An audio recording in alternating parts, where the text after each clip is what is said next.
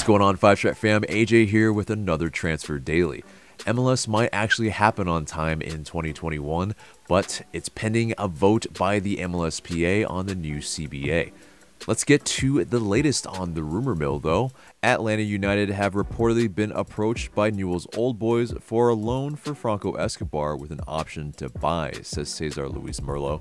Escobar's cover photo on Twitter recently was changed to Newell's Old Boys Stadium, which fed speculation. Ezequiel Barco on Saturday said his goodbyes to Franco Escobar on his IG story.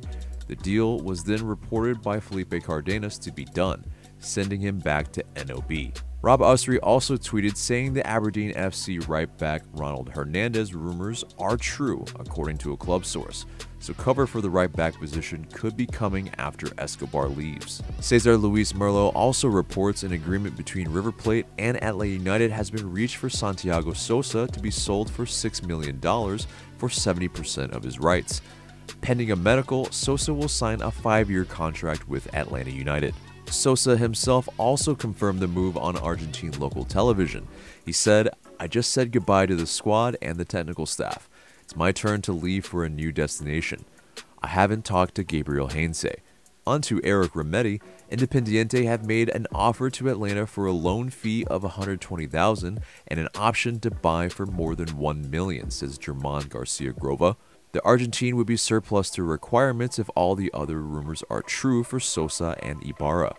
Pity Martinez back to MLS. Cincy Soccer Talk reported with multiple league sources that the former Atlanta United midfielder would be joining FC Cincinnati as Al Nassr and FC Cincy apparently struck a deal.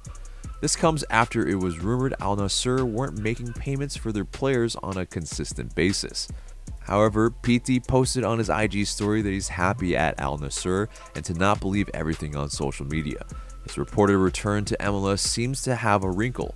Did anyone ask Pity? And finally, to the newest name linked, Atlanta United have agreed in principle to a fee of $3.5 million for Defensa y Justicia central defender Hector Martinez, says German Garcia Grova. It would be a 4-year contract for the 5'11", 23-year-old Argentine. The contract length would help spread out the transfer fee to help keep him likely a TAM player. In just August 2020, 50% of his rights were sold to Defensa for $900,000 from River Plate. Martinez has a sweet left foot, it seems, able to play out from the back and pick out a pass. Beautiful long diagonals and through balls in behind for the striker. The left side of our defense could be a force. He also reads the game well, positionally sound while intercepting and tackling adeptly. Martinez also won the 2020 Sudamericana with Defensa, the second most prestigious competition in South America. So how will Atlanta fit all these players with a limited number of international spots? Our green card lawyers are no doubt working overtime.